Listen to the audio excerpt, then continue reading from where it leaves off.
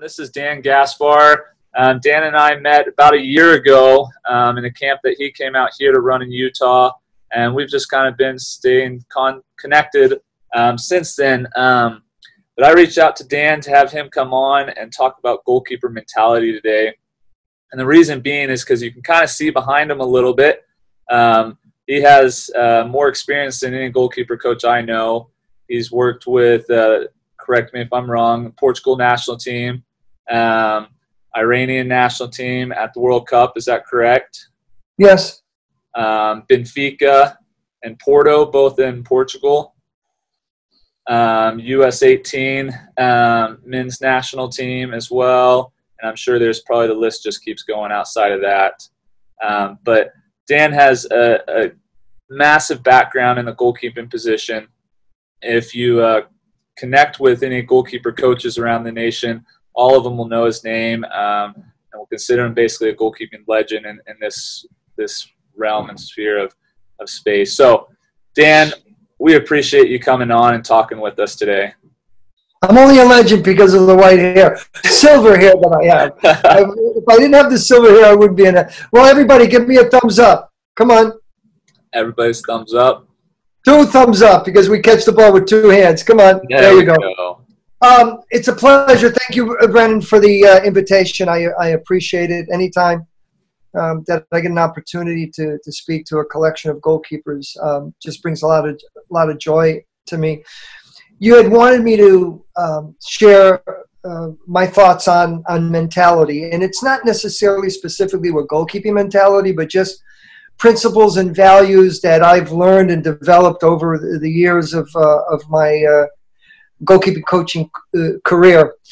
I'd like to start off with just a quick story, and it's not a goalkeeper, but probably most people know. Cristiano Ronaldo. I was with the Portuguese national team, and in 2010 we were in the World Cup South Africa. And Ronaldo and I were in the steam room, and I decided, let me ask him some questions since we're one-on-one to try to get a better understanding of his mentality. And I asked him, what motivates you? And he goes, well, winning. I said, but you've won everything. What really motivates you? And he goes, I want to be the best. I want to be the best of all times. I want to be the best in history. So how many athletes do you know that make such a statement that they want to be the best in history and they want to be the best of all times? And then he went on and shared some other things with me. And we all love to win. But how many of us really hate to lose? And he's one of these athletes that hates to lose in everything, guys. Yeah. You know who the best ping pong player is on the Portuguese national team? It's Ronaldo. You want to know who the best foosball player is on the national team? It's Ronaldo. Anything that involves competition, he's the best at. So he loves to play like we all love to play, but more importantly to him, he enjoys and thrives on competing. If you were to ask Ronaldo when the World Cup is, and if I ask you guys, hey, when's the World Cup? You'd probably give me a date in a year. But for someone like Ronaldo, every day is the World Cup, guys. Every day that he crosses that line and he steps on the pitch, he's there to give the very best that he possibly can. So he has that World Cup mentality every minute, every day, every week, every month of the year. He's what we refer to, guys, as the 1%ers. And what do I mean by that? 99% of the athletes that we train, they show up. You can see them. They're there physically. But those who truly become the best that they can be, who become great, who become champions, they bring much more than that. And that's the challenge that I have for all of you. The next time that you train, whether it's with yourself alone, or whether it's with Coach Gilliam, or with your team, also bring your best friend, which is your brain. You want to learn every word, every activity. You want to be a sponge. You want to grasp it all in. It's still not good enough. You want to bring your body. You want to bring your brain. but you also want to bring your heart and soul because you love what you do. If you bring those three things to training on a regular basis, and we're human beings, we're not robots, and each day might be a little bit different than others, but try to bring your body, your mind, and your soul, and your growth will accelerate, will soar like you wouldn't imagine. It's just unbelievable. The other thing I want to share with you is, if I asked you what's inside a soccer ball, you'd give me the standard answer that most people give, and they say, well, you know, air or bladder. But for me, it's much more than that. For me, inside that ball is the hopes, dreams, and aspirations. Anything that I hope to achieve from the game, anything that I hope to attain from the game is inside that soccer ball, and I treat that ball with respect. I love that ball. It's one of my best friends. It's an extension of my personality. You know, I've worked overseas. I worked on 4 continents. I worked all over the world. We're blessed to be here in the United States of America. We lose a ball. What happens when you lose a ball? More than likely, your parents go out and buy another one. And if you lose that one, more than likely, your coach provides you another one. Overseas, it's not that simple. You lose a ball, guess what? You might be without a ball for a really long time. So they hunt that ball down. They find it. They clean it. They sleep with it. It means everything to them. The best players in the world, whether you're a field player or you're a goalkeeper, that ball is an extension of your extension of your personality. And if you have a good relationship with the ball, it's because you're training with the ball. You're playing with the ball. The other thing I want to share with you before I take any questions is, hey, listen, you know, these are crazy times. It's like a fiction movie, except it's real. It's really happening. You have a choice and how you want to cope with this environment, with this scenario, with this unprecedented, uncertain times. I know for me, I can share with you what I'm trying to do. Number one, I'm trying to reflect and analyze on my coaching philosophy, sitting down and really fine-tuning that. Number two, I'm also trying to, with attention to detail, set my goals, my short-term goals and my long-term goals. My short-term goals, you know, those are immediate gratification. The long-term goals, they take longer and require patience and discipline and accountability, but the rewards are immense. You want your goals to focus on performance goals, not outcome goals, because you can't control that. You want to be supported by the people that are in your life who love you, who care for you, your family, your friends. But you also want those professionals, like a Coach Gilliam, who's going to nurture you and guide you, and who's been there and who's done it, to help you along that pathway of success. You need to recognize the obstacles that you're going to have to overcome, and how are you going to overcome those obstacles. Ask yourself, why do I love the game of soccer? Why have I chosen to be a goalkeeper? What is it about goalkeeping that I like? What are my major strengths? What are my major challenges? What are my shortcomings? What are the areas that I need to improve on? And this doesn't all happen in 5 or 10 minutes or 1 day or 1 week. If you really do the process right and the rewards are great, you have to take time and, you know, and really focus on what you're trying to achieve. The other thing, and the last thing I want to share with you, is gratitude. You know, as much as I hate this CV-19, it's COVID-19, it's really brought in some benefits to me. How much I miss the game. How much I miss training goalkeepers. How much I miss the smell of the grass and the bright sunshine. I love it more than I ever thought I did, and I'm so extremely grateful that I have something in my life that I love. Don't make the same mistake I made, guys.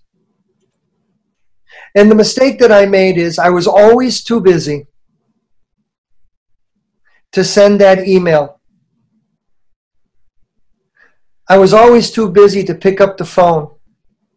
I was always too busy to write a letter to people who impacted my life, who without them I wouldn't be where I am today. People that I was surrounded by, who loved me, cared for me, shared their wisdom and knowledge and experience with me, who gave me opportunities to learn and grow. I was always too busy. But because we're in lockdown, I made that phone call to a person that was very dear to me, who was there in my life when I needed him. And I called his home, and his wife answered the phone. She was so happy to hear from me. And I asked if Tony was home. And there was a pause, there was a silence, and then she asked me, and then she told me, "You haven't heard, Dan?" I said, "No. Tony passed away 2 weeks ago."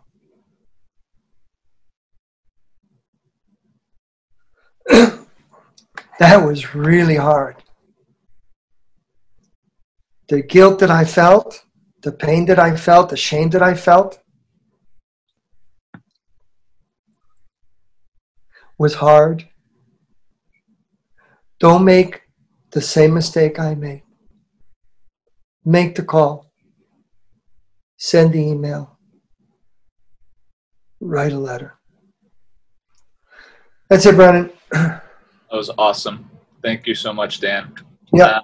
One of the things that has always stood out to me about you is, you just spoke a lot about it, but the fact that you have such a passion and love, right? Everything that you're talking about is, do you love what you do? Do you love your actions? Do you love who you are?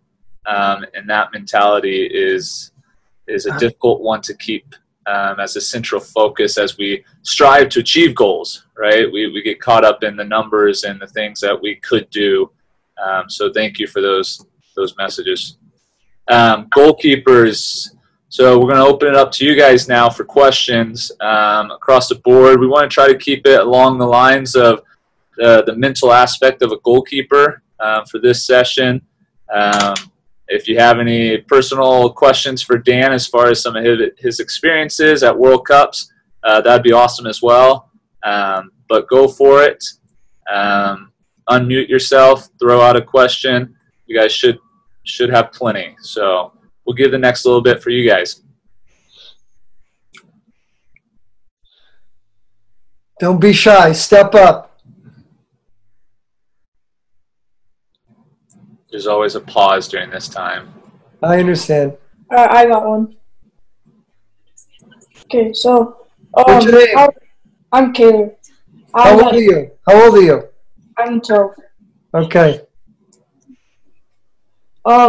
So how do you shake off a goal once you get scored on? How do you find your mental stage again? That's an awesome question. And it's something, no matter how great you're going to be as a goalkeeper, one thing that I can guarantee you. Did you say Caleb? I'm Caleb. Say it again, bud. Caleb. Caleb. Okay, Caleb. So no matter how good of a goalkeeper you're going to be, one thing I know for sure, that I can guarantee you, you will concede goals. That walk that we cross the goal line to pick the ball at the end of the net, it's really short, isn't it? But it feels like it takes forever. It seems like an eternity. And unless you're a goalkeeper, you don't know that feeling of picking the ball at the end of the net. Only us know that. This special, fraternity that we have, sorority that we have. What I'd like to teach is, number one, no matter how much you beat yourself up, no matter how much embarrassment it may cause you, there's one thing for sure that I know. You can't change that. But you have to have a routine in how you're going to deal with conceding those goals, like you do anything. If you want to build up your muscles, you go to the gym. You want to build up your mind, you have to practice these routines. And all the great goalkeepers have routines. First, you want to control your breathing. Inhale through your nose, exhale through your mouth. Inhale that positive energy and exhale that garbage and that waste. Get the ball out of the net as quickly as you can so it gets back into play. You want to have a winner shuffle, meaning you want your shoulders up, your chin up. You want to be light on your feet. You don't want to be sluggish with your shoulders going down, arms by your side, and feet getting heavy. Okay? Because then you're not prepared, and the team knows you're not prepared. How many goalkeepers do you know who are good goalkeepers, but as soon as they give up that goal, they're finished for the rest of the game? So we have to have this mental training and bouncing back from conceding that goal. So number one, acceptance. Number two, control your breathing. Get the ball out of the net. Start moving around. Learn and grow from that situation, not during the game, but after the game or the next day. Because your team is going to require to count on you if you're ready, okay? What I used to do is I used to pick up some grass. And that was a symbol for me. I control my breathing. When I released the grass from my hand, I released the goal from my mind. The other thing that I would suggest you do, whether you're at home or away, is pick a spot. But a spot that's never going to move. It's fixed, okay? And you look at that spot when you concede that goal, and that spot's going to allow you to forgive yourself. It's going to allow you to move on. It's going to allow you to be strong and brave and have the courage to continue to play. That same spot can also work for you if you make a great save.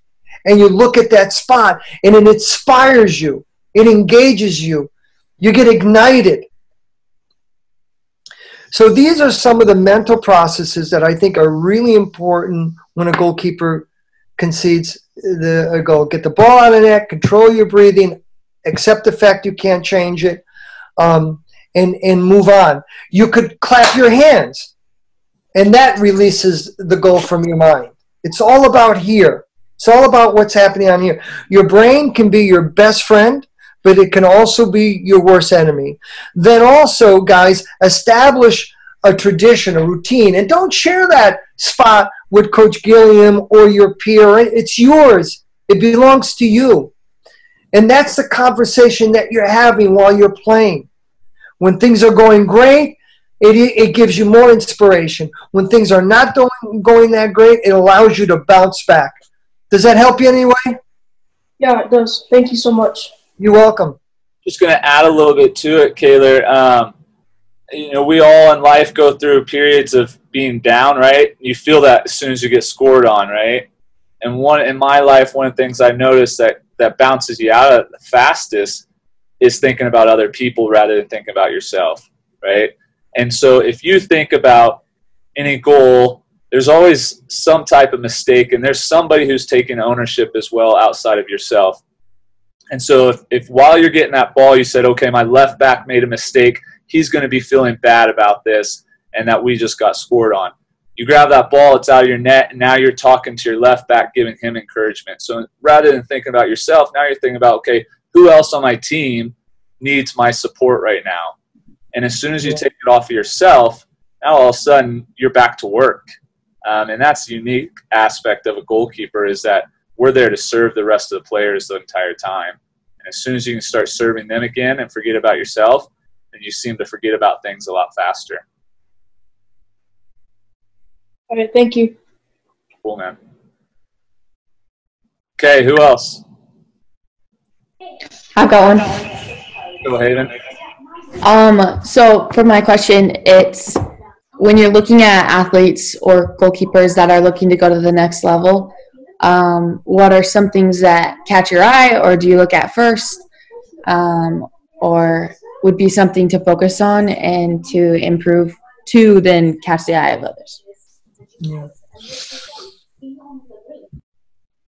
It's a package.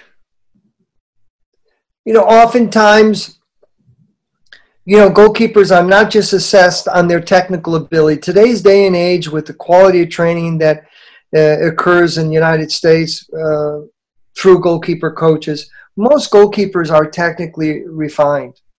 But there's other aspects that you have to look at. You know, the emotional, the mental, the physical, the technical, the tactical. Can they make decisions under pressure? You know, do they take accountability and responsibility for their own training? You know, when you're being evaluated and observed, it's right from the moment you step out of your car onto the pitch. Who's carrying your bag? Who's not carrying your bag? Are you carrying your bag? Are you taking responsibility? Are you waiting for the coach to get you to go? Or do you take that responsibility onto yourself and make sure that you have a routine that allows you to be prepared for the demands of the training session and the game? You know, how do you dress? How do you project yourself? Your command of your voice, is it simple in terms of with instructions? Are you a simple, safe, and secure goalkeeper? Young goalkeepers, because they're physically strong and they're fit, they lose a sense of hardcore goalkeeping. The hardcore goalkeeping starts here within yourself and then expands away. What keeps coaches up at night are those goalkeepers who focus out here and neglect in here. 80-90% of your saves can be executed with the mini shuffle, which is a mini, you know, within your body range. Very few times are you asked to make that world-class save, but we focus for that. How many of us like to dive? How many likes the training of diving sessions and flying sessions and etc.? We all do. It's spectacular. But you want to be consistent. Consistency is huge. If you save what you're supposed to save, you'll have a very good career. And if you go beyond that, that's great. But don't start away from your body. Start within your body and then work yourself out. So you have the footwork. You know, are you a good dancer? Good dancers don't look at their feet. In goalkeeping, we have the art of the dance. And these are footwork maneuvers that are choreographed, that require you to have some rhythm. The best goalkeepers in the world, they're in sync with the game. So in other words, and this is at the highest levels, if my goalkeeper's playing against Brazil versus playing against England, it's a whole different mentality. It's a whole different rhythm. You know, you can't have the game being salsa and samba and you're playing hard rock in your head. It just doesn't work. With the technical players, you have to be very cautious of the space that you expose behind you. Whereas the most aggressive players, you can attack the ball more aggressively. So you need to be a student of the game. You know, during this quarantine lockdown time, I encourage all you guys to watch games, to view games, you know, and learn as you're observing with attention to detail, with keen insight on everything, on the way they distribute, on the way they communicate, on the way they position themselves. Being a student of the game. I don't know how many goalkeepers are on this Zoom, but if I was to ask all you guys, tell me what the size of the goal is. Tell me from the goal line to the small box what the distance is. Tell me from the goal line to the penalty spot what it is. Tell me from the goal line to the big box what it is. Give me the width of the big box. And I know if I ask you guys, hey, how many years you've been playing, some will say 3, 1, 10, 11. But I'm pretty sure that there's nobody on this Zoomcast that can tell me the specific dimensions of everything that I just said. If I was to ask you, if you're in the middle of your goal, how many side steps does it take you to get to the post? If I was to ask you, if you're on one post, how many steps does it take you to get on the other post? If I was to ask you how many power steps it would take to get from one post to the other, could you tell me?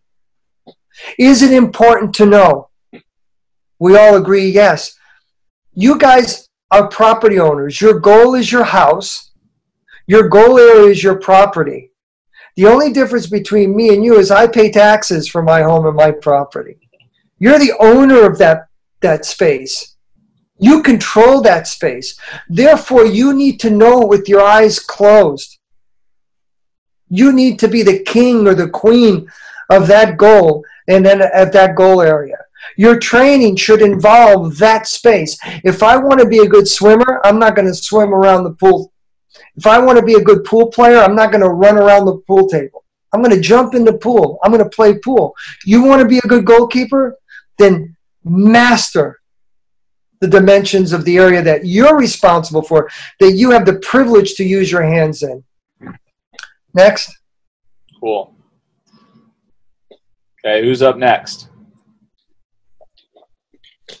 Like when you're like taking when someone's taking a PK on you, like what do you do to get ready? Like what goes on your mind to do stuff? Coach Gillen, you got a very sophisticated group here. I've done a number of these, but these are outstanding questions. Okay.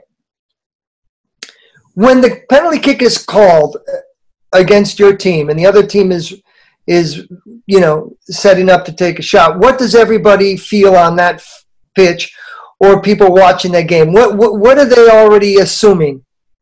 That they're going to score. That the goal is going to be scored. In fact, some of them are already celebrating before the goal is even taken, right? This is the opportunity for you to become that hero.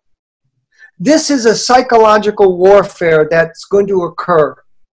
The worst thing that you can do is allow that field player to do exactly what they do in training.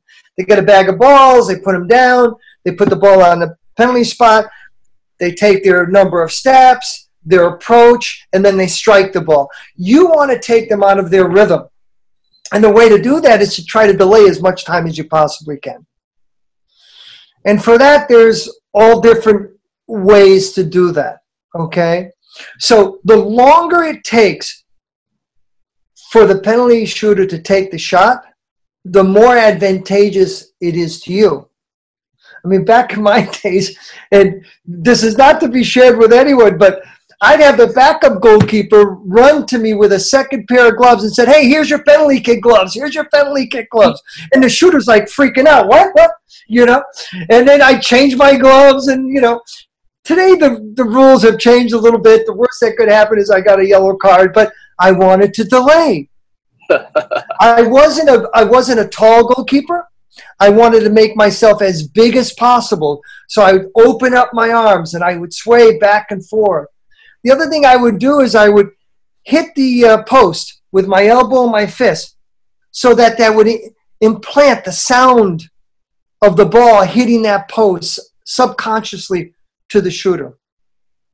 The technical aspects of it, if they're a right-footed shooter and they're taking an awkward run to the ball, whether it's a long run or whether it's a severe arcing run, more than likely they're going to go against their natural swing because they want the time to readjust their hips to put it to the opposite direction. Years ago, it used to be, they look at one side and that's the side that they're going to strike to. But field players have gotten much smarter now and they look to one side and shoot to the other. The other thing that I would do is I'd have somebody that I would appoint on my team during warm-ups of a match. Oftentimes, a penalty shooter likes to take a penalty shot before the game starts. So make sure you got your own personal scout out there that is recording the side to where they're going. So these are some of the, mental aspects and technical aspects that I can share with you. It's a great opportunity for you to be a hero. Don't rush into it. Take time. The longer that you take, it disturbs the rhythm and the routine of the player. If you're a small goalkeeper like me, make yourself big.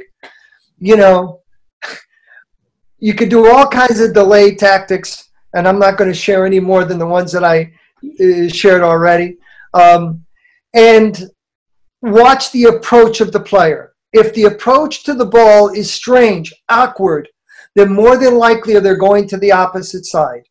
If it's a normal approach to the ball, more than likely they're going with their natural swing with their leg. Now, again, there's no guarantees, and if I had the secret for saving penalty kicks, wow,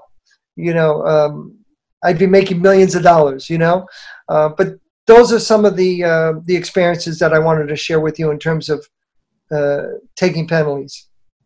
And have you noticed a difference on penalties between like a league season and like a tournament scenario?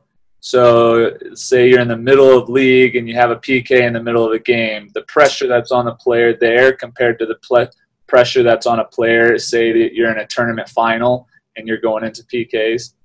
I haven't done that analysis, so I can't really give judgment on that.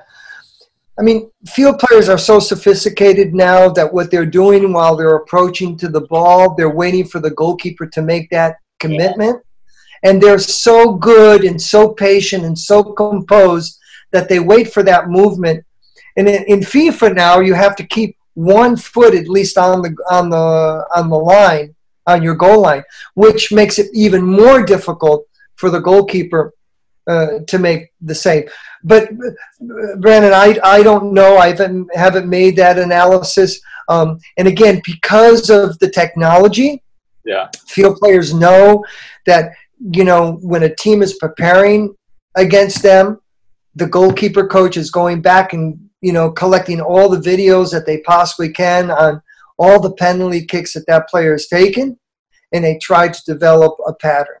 When I was coaching overseas, I would try to really analyze the body mechanics of the player who would more than likely take the penalty shot, to see if their arms are close to their body or they open up, to see their head positioning, their hips positioning, to try to give my goalkeeper some advanced knowledge. Awesome. Cool. Thank you. Okay, who's next?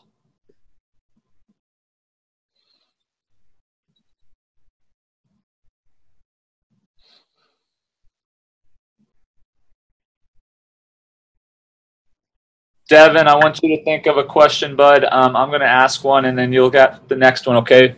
So you've worked with a lot of goalkeepers, Dan, and I'm curious, out of all the keepers on the professional side, which goalkeeper stands out in your mind had the most total strength and capabilities, and what were those features? You know, it's a difficult answer, a difficult question to answer. And the reason why I say that is none of them were perfect, despite their world-class rankings and et cetera. I wish I could take a piece of each one and then mold it all into one goalkeeper, and then I would have that perfect goalkeeper. But I was very fortunate, very blessed to be surrounded by great goalkeepers that I trained. Here in the U.S., I worked with Tim Howard, who was such an athlete. It was amazing. He could have played any sport, and luckily for us, he chose to be a goalkeeper. I worked with him with the U17 national team. And Nick Raimundo, who just completed his MLS career. I think he's played over 400 games. Well, played in Utah. Yeah. Complete contrast of a Tim Howard. You know, Tim didn't have the ideal profile, or Nick, I should say, didn't have the ideal profile of a goalkeeper. I mean, he's probably 5'10" at most. Right. So he wasn't impressive physically, but his competitiveness was tenacious. His foot skills were great. You know, he could have been a field player as well as a goalkeeper. And he was just an extremely competitive individual. Brad Friedel, I think, was one of the most complete American goalkeepers we've ever produced. He ticked off a lot of boxes and very tenacious. Zach Thornton, and Tony Miola, who I trained both at the Metro Stars, and today they're the Red Bulls. Tony Miola was really the first high-profile goalkeeper that this country's produced. His presence was amazing. His communication was terrific. Good composure. Zach Thornton was just one of the best athletes that I've ever trained. Just amazing. He was an All-American lacrosse player, had such power. I brought him to Portugal for Benfica, and they've never seen an athlete so big, so strong, and be so agile. In Europe, I worked with Victor Bahia. He was #1 in Europe. He was in the top 6 in the world. His class, there's some people that are just, born to be stars, and he was born to be a star. He could have also chosen to play any sport and have been a world-class athlete. his biggest trait, I thought, was his composure and his intellect. You know, if a fire occurred right now in my home and we were having lunch, I'd sprint out of my home. He'd finish his lunch, he'd tuck in his chair, and then he would just gently walk out and wouldn't, you know, have any injuries as a result of the fire. He was the type of guy that when he gave up a bad goal, nobody criticized him because he looked good giving up a bad goal. One of the best that I worked with is someone that your goalkeepers won't know, and that's Ali Reza Beidavan, the World Cup goalkeeper who saved Ronaldo's penalty kick in Russia. He was a 6'5" athlete who could move like a 5'6", and that's rare to find somebody that athletic and that big and be so explosive like a smaller goalkeeper. You know, when you combine those two factors, then you have something very special. So I thought he was certainly one of the most special goalkeepers that I've trained. Cool. And there was also some female goalkeepers as well. Kim Maslin, who played for the U.S. national team and played in the World Cup. She was awesome as well. She was a pioneer, great determination. So it goes on and on and on. Cool. Devin, where are you? I'm right here. I got one. Here you go. I think one of the biggest things I struggle in as playing goalkeeper are corner kicks and like the high balls going up, having confidence going up and getting the ball when the box is crowded. Yeah. So what's the ways that I can like work on that? Again, very, very good question. You know, I could put any athlete in goal and we could shoot at them, and somehow, some way, they're able to keep the ball out of the net. And that's just based on their athleticism and their instincts. But really, to be a goalkeeper, to perform the art of goalkeeping, it's much more than just reactions. You have to think. You have to make decisions. And a corner kick is one of those scenarios where you need to make decisions. And it's not just athlete. Do I come? Do I stay? Do I catch? Do I box? Do I position my players? The first thing, Devin, on corner kicks that you need to recognize is the shooter, the taker of the corner kick. Are they right-footed? Are they left-footed? If they're taking the corner kick from your left side and they're right-footed, more than likely, Devin, it's going to be an outswinger. Your position is going to be different. If they're a left-footed taker, more than likely it's going to be an in-swinger. Your position is different. When it's a left-footed player, you have to get more central in goal because the ball is going to be bending in towards you. If it's a right-foot kicker, it's going to be bending away, and now you get 3/4 of the distance off of the first post. So number one, who's taking it and which foot striking the ball with. And then it's how you plant your pieces, your players. Most put a player on the first post. Also, you have the option of putting a player on the second post, and you should do that if you find that crosses or corner kicks are not your strength and you need as much support as you possibly can. When you do come for the ball, those two players should pinch into the goal, and now they become goalkeepers in case you've misjudged the ball. I'd like to put a player on the corner of the 6-yard box for those low-driven balls that I can't get to. And then the other player that I'd like to mark zone is a player beyond the second post. And that is the most difficult space for a goalkeeper to manage because you have to move backwards in order to play that ball. So in terms of, and then the rest becomes man-to-man, and all depends on the philosophy of your head coach and how they want to mark. The most annoying thing about corner kicks is what? Is when they place a player in front of you, right, Devin? Yeah. You know, that really prevents your mobility. How do you play that? Most goalkeepers place, either they handle them themselves or they put a field player behind that field player, you know. I'd like to put the player in front of the opposing field player. Because where that player is going to hurt me is space in front of him rather than behind him. So I want to prevent his pathway from approaching the ball because he could be making that run to the near post to give that that flick back. Yeah. If there's hesitation, if there's doubt, Devin, you stay in goal. At the end of the day, the ball has to come to you. The ball has to come to your goal in order for them to score. If you have any doubt, don't go look for the game. Don't go fish for it. But once you decide to go, you go at 100%. And then from there, if it's a complicated environment, then you're looking to box the ball. Boxing, what you want to achieve from that is you want height, distance, and width. The further the ball goes away from your goal and the higher the ball is, the more time you have to recover back into your goal. The wider it gets, if your team loses possession, the smaller the shooting angle the opposition has on your goal. The ultimate box is when you add accuracy in there. But if you can focus on the height, distance, and width, you've done a great job. And don't forget that real strong goalkeeping call.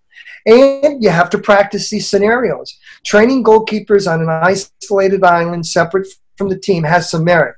But for you, Devin, to fully maximize your potential, you have to get into goal where the coach is creating functional activities that you're going to be dealing with in a game. Make sense? Yep, thank you. You're welcome. Cool. I'm going to follow up with one final question, and then we'll wrap it up. So what is the best way, or what's a method a goalkeeper can take coming back from injuries?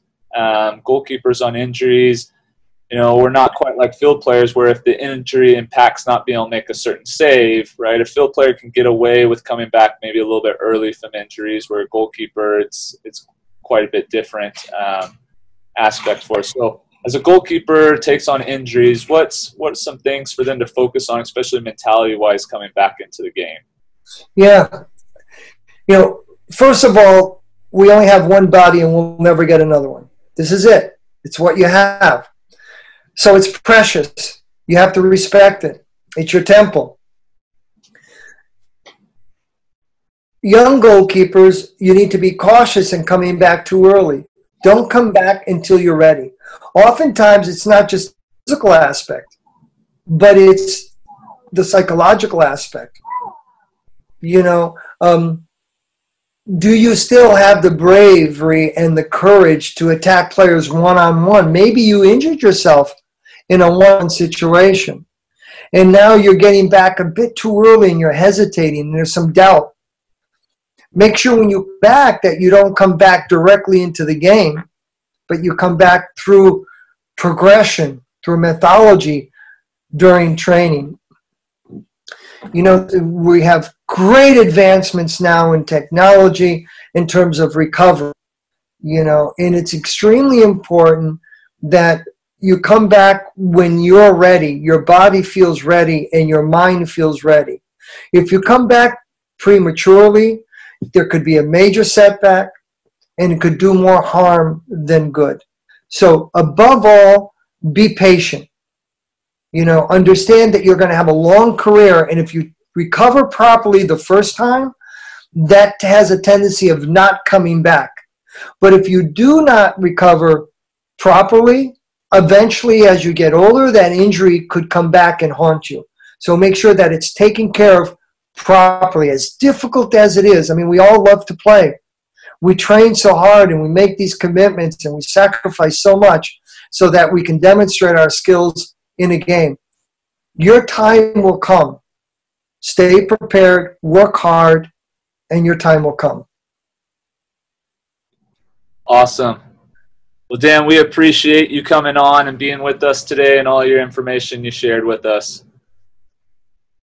Thank you. It's my pleasure, and I wish all you guys the best of success. Stay safe, stay strong, work on your short-term and long-term goals. What a great opportunity to really do some deep reflection and analysis on what you hope to achieve and how you intend to get there. Good luck, everybody. Thank you. Hopefully we'll see you. soon. Thank you. Thank you. Bye-bye now. Take care. Cheers. Be good. Ciao.